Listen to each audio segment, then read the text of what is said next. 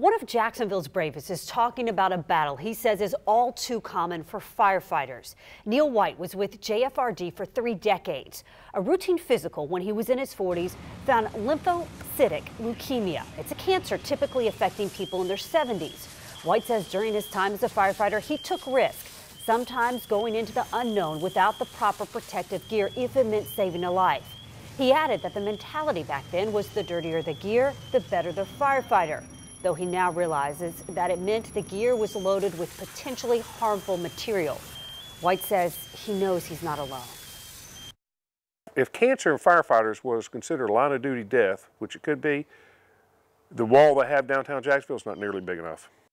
Now, we also spoke with White's oncologist, who says White's cancer is typically caused by genetic factors, but he says we can't rule out environmental factors that White may have faced on the job. In short, he says we owe it to our first responders to do research to protect them.